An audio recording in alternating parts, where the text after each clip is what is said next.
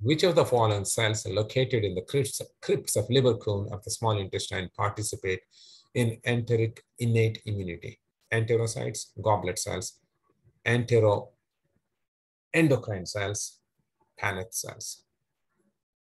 Paneth cells are epithelial in origin and occupy the base of the crypts of Lieberkühn in the small intestine. They release secretory granules that contain antimicrobial peptides and provide survival signals to adjacent crypt stem cells. Paneth cell dense core granules contain abundant host cell defense proteins, which are microbicidal, and pro-inflammatory mediators, which shape the composition of the resident microbiome and confer immunity to oral microbial infections.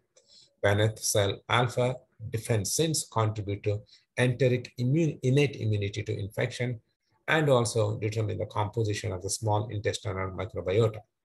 Microbial imbalance, known as dysbiosis, has been linked to the development of a wide range of disorders, including metabolic syndromes, autism spectrum disorders, inflammatory bowel disease, and includes two main forms, Crohn's disease and ulcerative colitis.